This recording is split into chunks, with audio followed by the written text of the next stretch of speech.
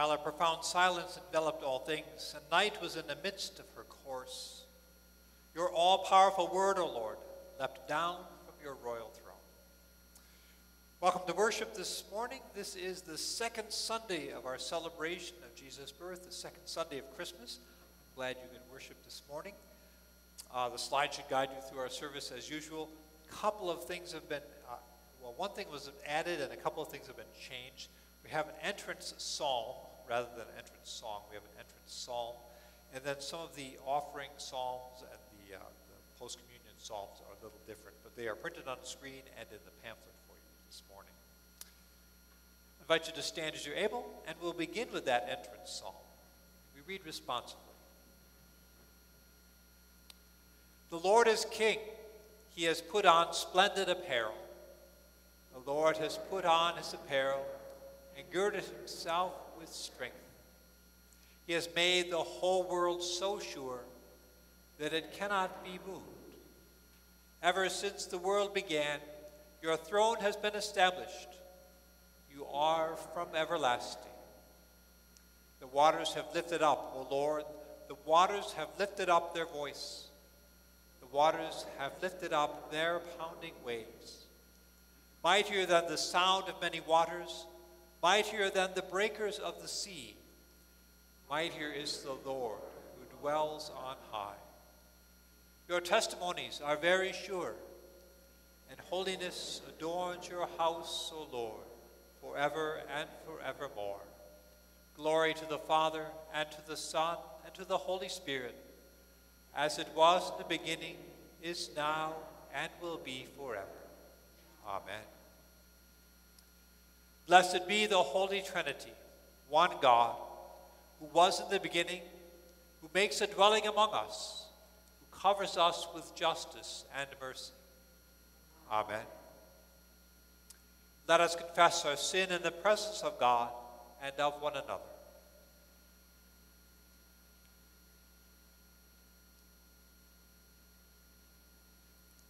God of goodness and loving kindness, we confess that we have sinned against you and our neighbors. We have turned away from your invitation to new life. We have turned away from the lowly and downtrodden. In your abundant mercy, forgive us our sins, those we know and those known only to you, for the sake of the one who came to live among us, Jesus Christ, our Savior. Amen. Hear the good news of peace and salvation.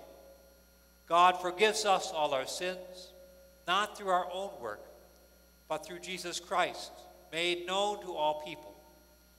With all who come to the manger, let us rejoice in this amazing grace. Amen. The grace of our Lord Jesus Christ, the love of God, and the communion of the Holy Spirit be with you all. Glory to God in the highest, and peace to God's people on earth. Lord God, heavenly King, almighty God and Father, we worship you, we give you thanks, we praise you for your glory. Lord Jesus Christ, only Son of the Father, Lord God, Lamb of God, you take away the sin of the world. Have mercy on us. You are seated at the right hand of the Father. Receive our prayer. For you alone are the Holy One. You alone are the Lord. You alone are the Most High, Jesus Christ, with the Holy Spirit, in the glory of God the Father. Amen.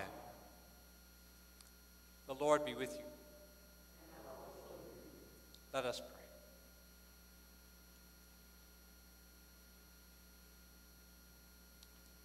Almighty God, you have filled all the earth with the light of your incarnate word.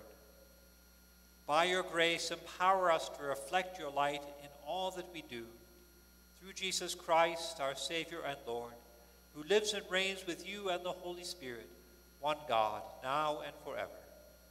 Amen. Please be seated for the reading of the word.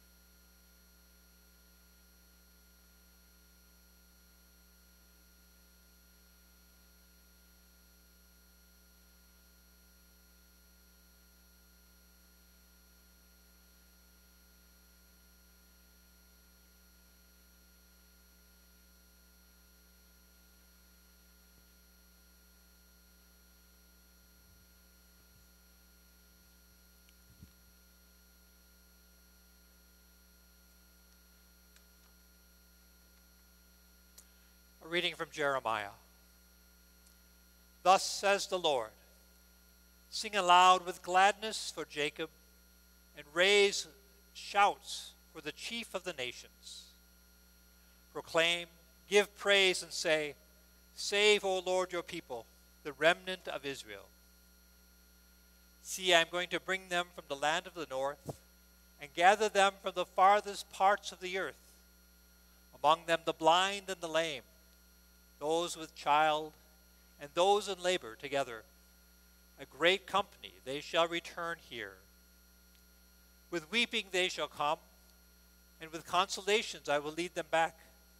I will let them walk by brooks of water, in a straight path in which they shall not stumble. For I have become a father to Israel, and Ephraim is my firstborn. Hear the word of the Lord, O nations, and declare it to the coastlands far away. Say, he who scattered Israel will gather him, and will keep him as a shepherd a flock. For the Lord has ransomed Jacob, and has redeemed him from hands too strong for him. They shall come and sing aloud on the height of Zion, and they shall be radiant over the goodness of the Lord, over the grain, the wine, and the oil, and over the young of the flock and the herd. Their life shall become like a watered garden, and they shall never languish again. Then shall the young women rejoice in the dance, and the young men and the old shall be merry. I will turn their mourning into joy. I will comfort them and give them gladness for sorrow.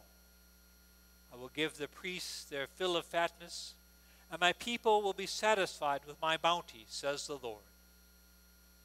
The word of the Lord. Thanks be to God.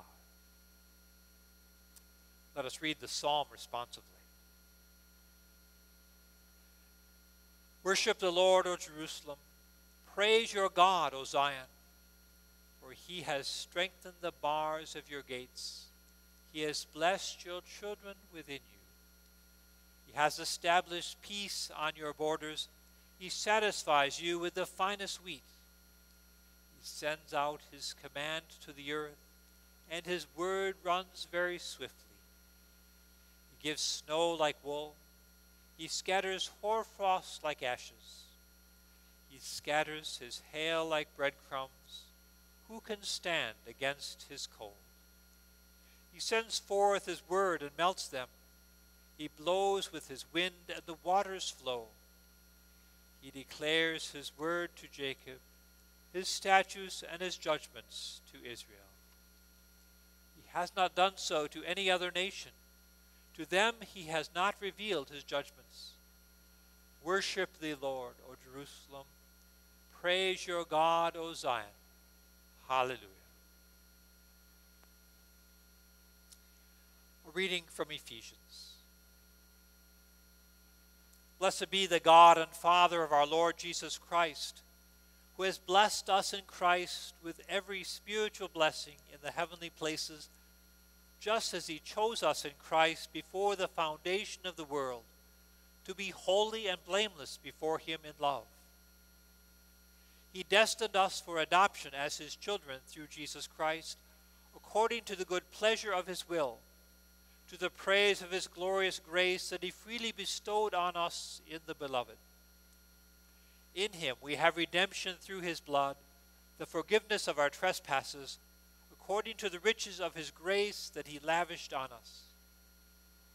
With all wisdom and insight, he has made known to us the mystery of his will, according to his good pleasure that he set forth in Christ, as a plan for the fullness of time, to gather up all things in him, things in heaven and things on earth. In Christ we have also obtained an inheritance, having been destined according to the purpose of him who accomplishes all things according to his counsel and will, so that we, who were the first to set our hope on Christ, might live for the praise of his glory.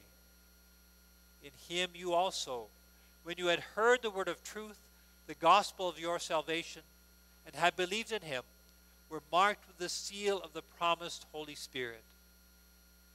This is the pledge of our inheritance toward redemption as God's own people to the praise of his glory. The word of the Lord. Thanks be to God. Please stand as you're able for the gospel acclamation. Alleluia. All the ends of the earth have seen the victory of our God. Alleluia. The Holy Gospel according to John. Glory to you, O Lord. In the beginning was the Word, and the Word was with God, and the Word was God. He was in the beginning with God. All things came into being through him, and without him not one thing came into being. What has come into being in him was life, and the life was the light of all people. The light shines in the darkness, and the darkness did not overcome it. There was a man sent from God whose name was John.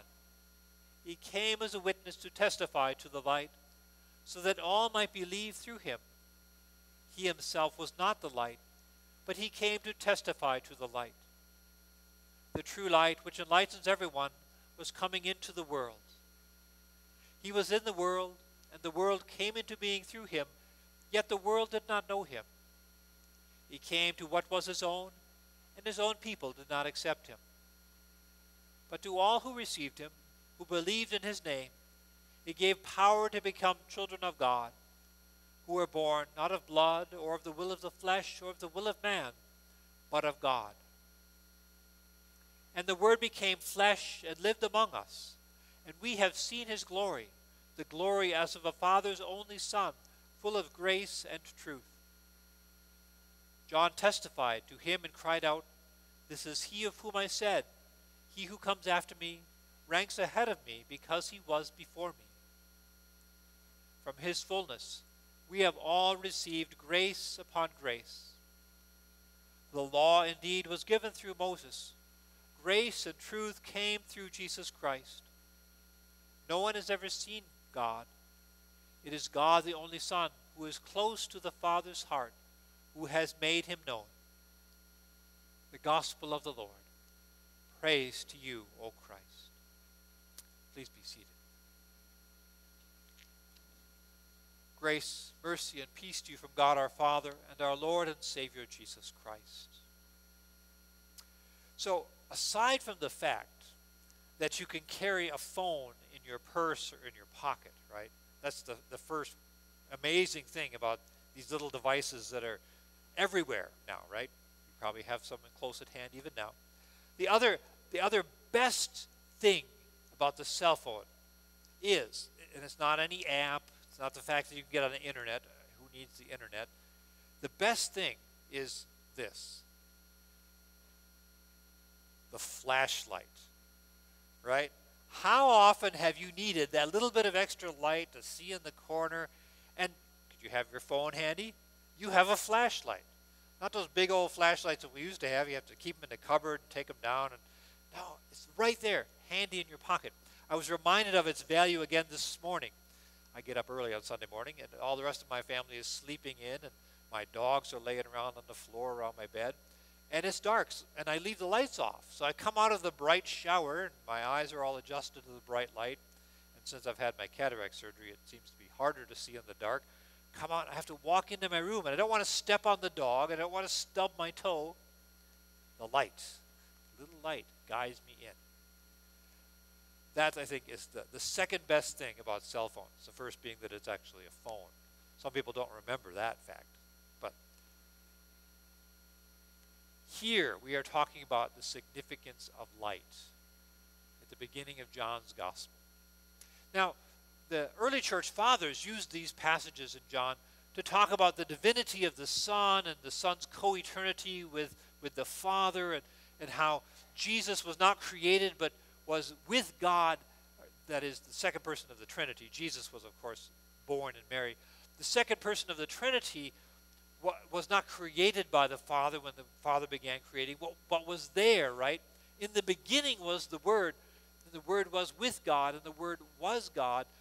It wasn't that God was there and then God made the Word. So the early church fathers made a big deal of that because we were still trying to figure out how to describe the second person of the Trinity, the Son of God, the Word of God. And so here we hear the reminders. The Son of God is divine, is God, and is co-eternal with the Father. But that kind of message doesn't connect with us too much today. It doesn't make much difference in our lives unless you're a theologian debating with other theologians about how to understand the second person of the Trinity. But as we come to this line about light, we are reminded of the significance of this season. We're reminded of the significance in this passage. What came into being in this Word of God that was incarnate in Jesus Christ, what came into being in him was life, and the life was the light of all people. The light shines in the darkness, and the darkness did not overcome it. This is a passage about the significance of Christ for today, for every day, as we find ourselves walking in the darkness of this world. Now, in case you need me to remind you of the darkness of this world, Luther described it by using this unholy trinity, he called it, of sin, death, and the devil. These are the ways that we can talk about darkness in the world around us.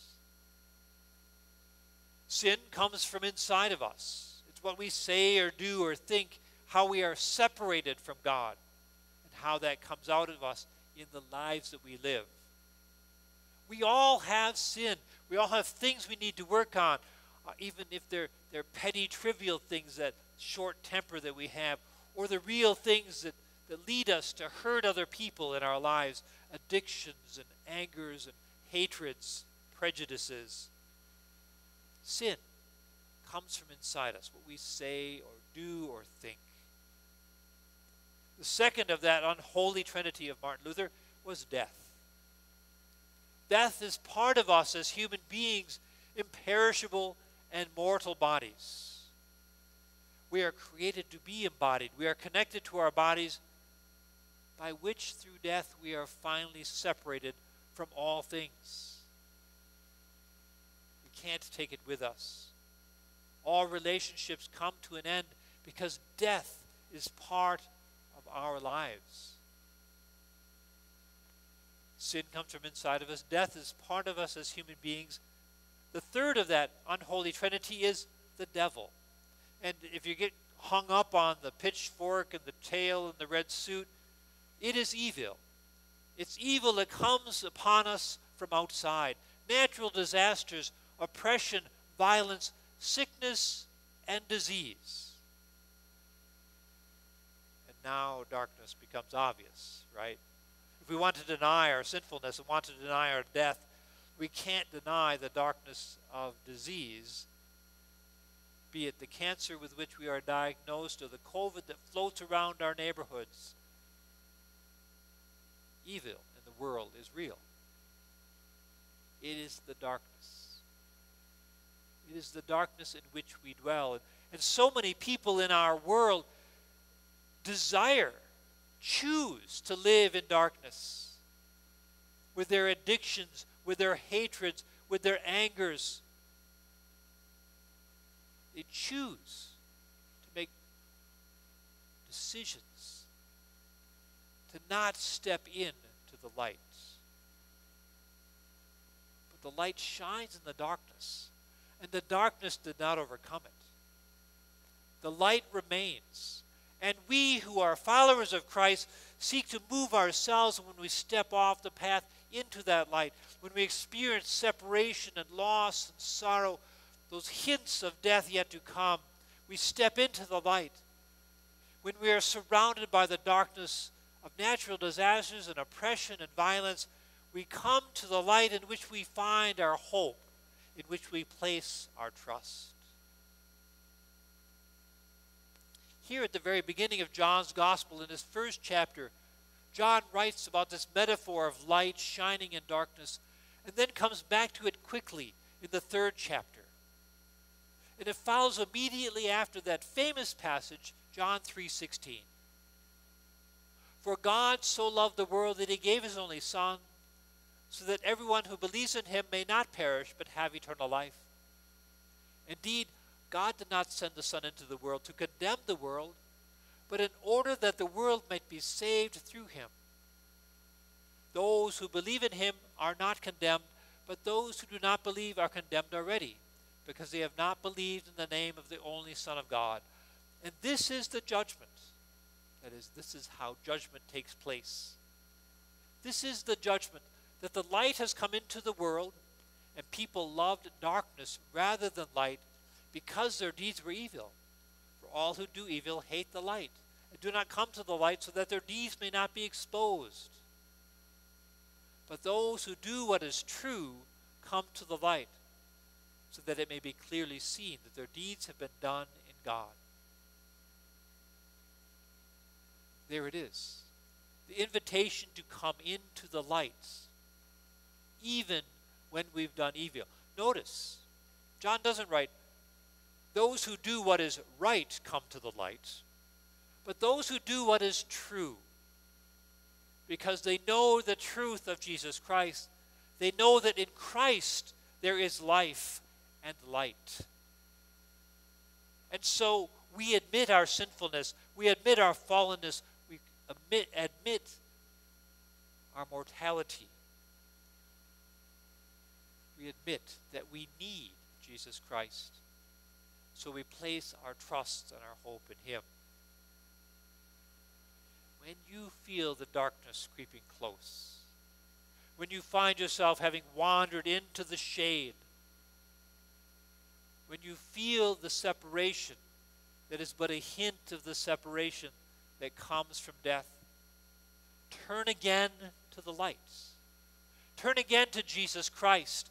Place your trust and hope and confidence in him, who is the Word of God, who is God, who was in the beginning, and will be now and forever. Amen.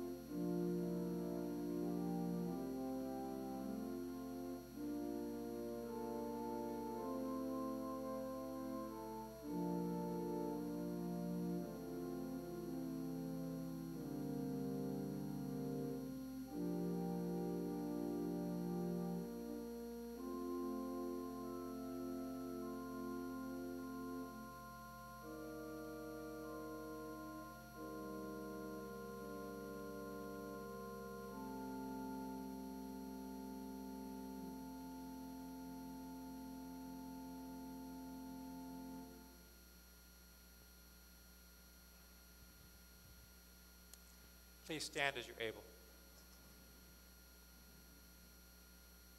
The peace of Christ be with you always. With the whole church, let us confess our faith. We believe in one God, the Father, the Almighty, maker of heaven and earth, of all that is seen and unseen. We believe in one Lord Jesus Christ, the only Son of God, eternally begotten of the Father, God from God, light from light, true God from true God, begotten, not made, of one being with the Father. Through him all things were made.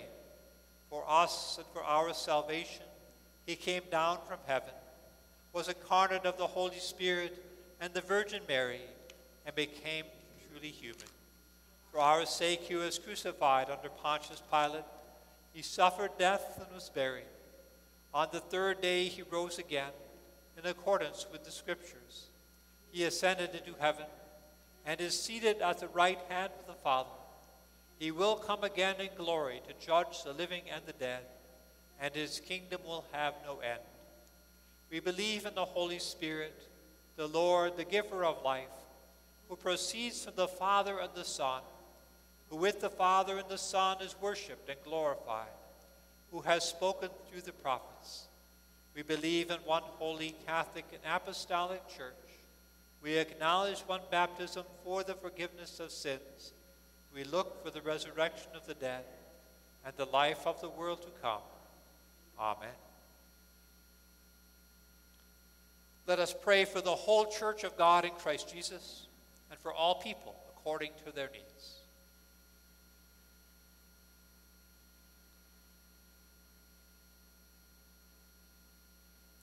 Heavenly Father, we give you thanks that your Son, the eternal Word, became flesh and dwelt among us, full of grace and truth. Extend his praise into all the world, that many more with us would come to hope in his steadfast love. Hear us, O God. Your mercy is great. Heavenly Father, your Son diligently heard the word of God and grew in wisdom and stature, submissive to his earthly parents and always about your business and in your house. Keep the families of your church abiding in your word, eager to be found among your word and sacraments, and always treasuring your divine wisdom and favor. Bless those who observe the anniversary of their baptism this week: Gabrielle Kettle, Faith Kettle, Colson Manny, Rebecca Flynn, Brandon Smith, Jacob Dutcher, Kimberly Myers, Tracy Vins, and Gary Hergert. Hear us, O God. Your mercy is great. Heavenly Father, you have blessed us in Christ, your beloved Son, in whom we have redemption through his blood, the forgiveness of sins. Preserve your church by the preaching of the gospel of salvation and the seal of the promised Holy Spirit in baptism. Raise up among us faithful preachers to the praise of Christ's glory until we acquire the inheritance promised us in him. Hear us, O God. Your mercy is great. Heavenly Father, you gave to your servant Solomon unsurpassed wisdom to rule your people Israel, chiefly the wisdom that begins in fearing you. Give to the leaders and elected officials of our nation wisdom for their task, to discern between good and evil, and to govern this people in peace and quietness. Be gracious to preserve our president and president-elect, our governor, and all legislators and judges. Hear us, O God. Your mercy is great. Heavenly Father, give patience and endurance to all who are sick or in any need, especially the family of Clarice, Dwayne, Penny, Ron, Tim, Becky, the family of Elaine, Larry, Carlene, Jennifer, Mary Ellen, John, Ada, Terry, Judy, Jean, Carl, Lorraine, Virginia, Bill, Roseanne, Andrea, Judy, Al, Lorenzo, Carol, Melanie, Jody, Dick, Chris, Wanda, Jessica, Janet, Annette, Lois, Karen, Patty, Bev, Jennifer, all those affected by COVID-19, and those who name now silently or aloud. Heal them according to your will. Receive our thanksgiving for every blessing and kindness you have shown to your people. Give comfort and hope to all who mourn. Hear us, O God. Your mercy is great.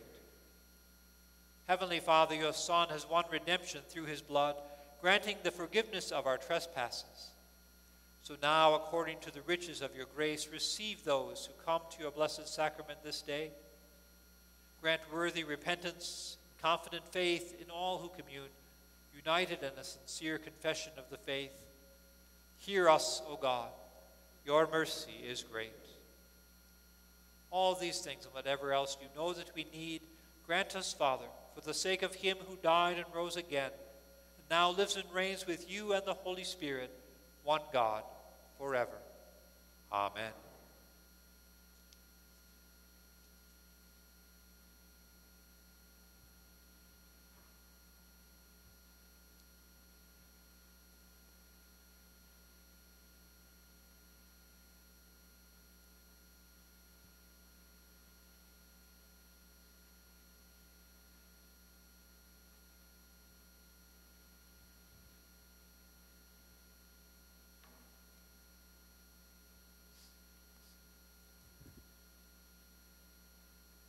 Let us pray. Gracious Father, when you consider the greatness of your gift, remember our poverty as well. We have nothing to give you that can compare with your Son made flesh for us. Accept instead these simple offerings as a token of our great joy, through the same Jesus Christ, our Lord. Amen. Let us recite responsively the offering psalm. Bless the Lord, O my soul, and all that is within me, bless his holy name. Bless the Lord, O my soul, and forget not all his benefits. He forgives all your sins and heals all your infirmities. He redeems your life from the grave and crowns you with mercy and loving kindness. He satisfies you with good things, and your youth is renewed like an eagle's. The Lord executes righteousness and judgment for all who are oppressed. He made his ways known to Moses and his works to the children of Israel. The Lord is full of compassion and mercy, slow to anger and of great kindness. He will not always accuse us, nor will he keep his anger forever. He has not dealt with us according to our sins, nor rewarded us according to our wickedness. Glory to the Father, and to the Son, and to the Holy Spirit, as it was in the beginning, is now, and will be forever. Amen.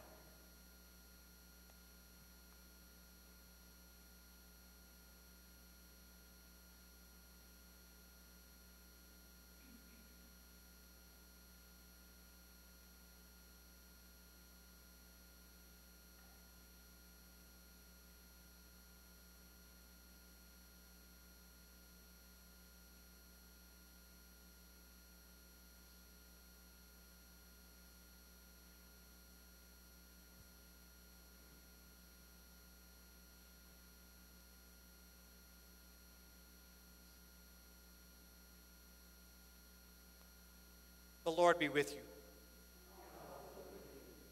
Lift up your hearts.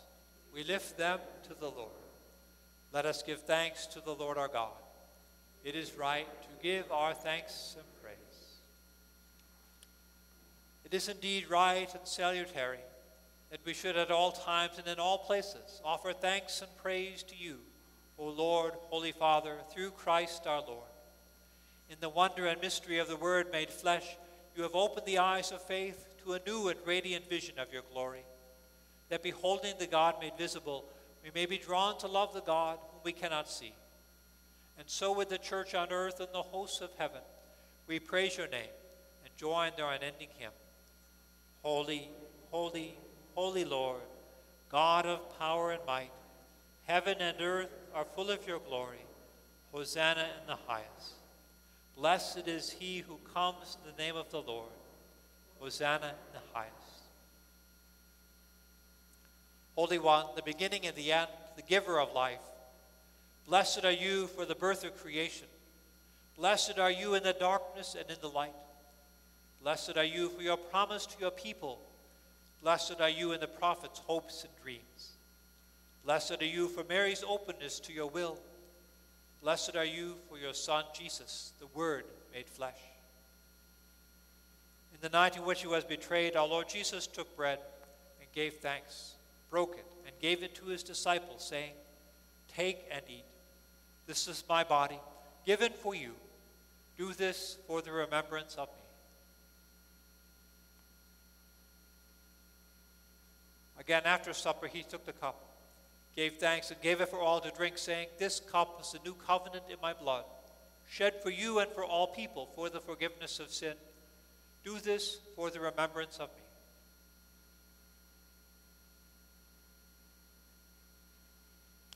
Let us proclaim the mystery of faith. Christ has died. Christ is risen. Christ will come again. With this bread and cup, we remember your word dwelling among us, full of grace and truth. We remember our new birth in his death and resurrection. We look with hope for his coming. Come, Lord Jesus. Holy God, we long for your Spirit. Come among us. Bless this meal. May your word take flesh in us. Awaken your people. Fill us with your light. Bring the gift of peace on earth. Come, Holy Spirit. All praise and glory are yours, Holy One of Israel, Word of God incarnate, power of the Most High, one God, now and forever. Amen. Lord, remember us in your kingdom and teach us to pray. Our Father, who art in heaven, hallowed be thy name. Thy kingdom come, thy will be done, on earth as it is in heaven. Give us this day our daily bread, and forgive us our trespasses, as we forgive those who trespass against us. And lead us not into temptation, but deliver us from evil. For thine is the kingdom, and the power, and the glory, forever and ever. Amen. The word is revealed in a manger, in simple bread and wine. Receive Christ in this meal.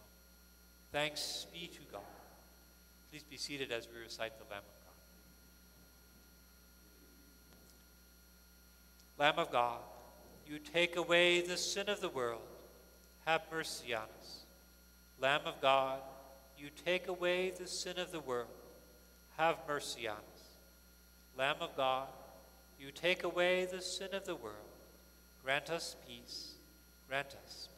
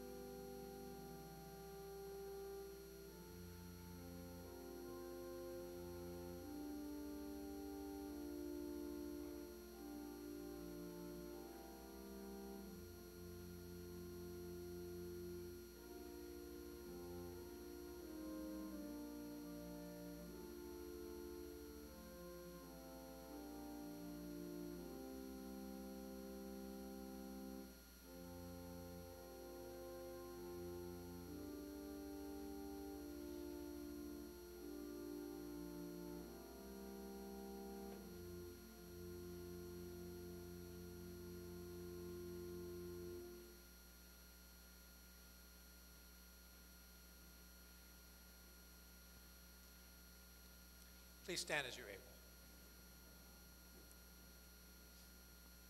The body and blood of our Lord Jesus Christ strengthen you and keep you in his grace. Amen. O Lord, our Lord, how exalted is your name in all the world. Out of the mouths of infants and children, your majesty is praised above the heavens. You have set up a stronghold against your adversaries to quell the enemy and the avenger. When I consider your heavens, the work of your fingers, the moon and the stars you have set in their courses. What is man that you should be mindful of him? The Son of Man that you should seek him out? You have made him but little lower than the angels. You adorn him with glory and honor. You give him mastery over the works of your hands. You put all things under his feet, all sheep and oxen, even the wild beasts of the field, the birds of the air, the fish of the sea, and whatsoever walks in the paths of the sea. Glory to the Father, and to the Son, and to the Holy Spirit, as it was in the beginning, is now, and will be forever. Amen. Let us pray. At your table, O Lord, you show your glory in all its brightness. Dissolve the darkness in our lives with your forgiveness, in order that we may see and therefore love. Grant this through our Lord Jesus Christ, your Son, who lives and reigns with you and the Holy Spirit, one God, now and forever. Amen.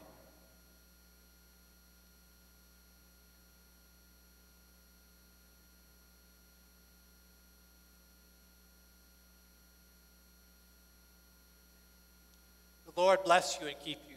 The Lord's face shine on you with grace and mercy. The Lord look upon you with favor and give you peace. In the name of the Father, and of the Son, and of the Holy Spirit. Amen. Please remain standing because there's really no long announcements. Check the yellow page for things. The office is open Monday through Thursday at the usual times this week. Bible study on Monday. Next Saturday, it's not written in the yellow page, but next Saturday at 9, we will gather for some de-decorating. We'll take down Christmas decorations. If you're able to join us at 9, we'll work in different corners of the room, and the process should go quickly. So Saturday morning at 9 o'clock for the de-decorating.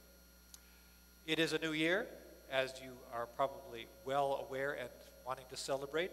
We end our service with a prayer for the beginning of the new year.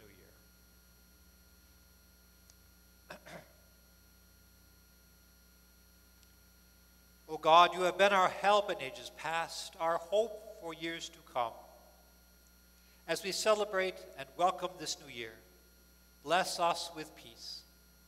Fill our days with the light of Christ and lead us on the path of life until we see you in our heavenly home, where you live and reign, one God, now and forever. Amen. Go in peace, share the gift of Jesus. Thanks be to God.